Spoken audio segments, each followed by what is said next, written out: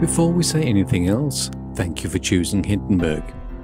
If you're doing any kind of spoken word audio production, then this is the tool for you. What you see here is the entry version of Hindenburg, so all the features are also in your version of Hindenburg, be it Hindenburg Lite or Hindenburg Pro. Let's begin where we would like to end by listening to a finished audio piece. Teddy Sadaka has been in the clothing business since he was a teenager in the 1970s. This factory on 39th Street.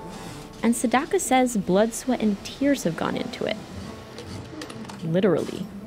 I have this scar on my finger right here, right? You see the scar there? He points to a thin white line on his right hand. That's the needle that went into my finger. When he was 15, Sadaka was sewing a button on some fabric, and he stuck his finger with a long needle. Cursed my brains out, but put a Band-Aid on it and go back to putting buttons on. Hindenburg is made specifically for spoken word production, so you have all the tools you actually need, but none of the tools you might find in other doors that are not made for this purpose, but instead for music or video production.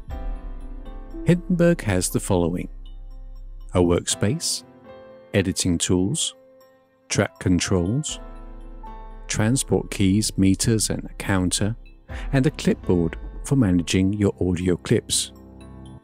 As we move along in the lessons, it will become apparent how useful all these tools actually are.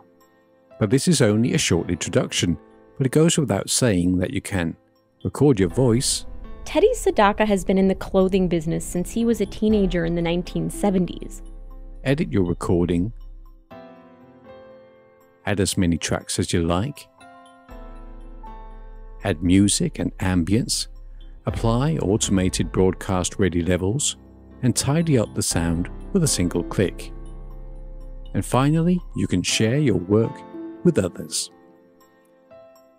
In the following lessons, you will get to know all the tools you need for producing your own audio piece, be that a podcast or a radio production. Thank you again for choosing Hindenburg.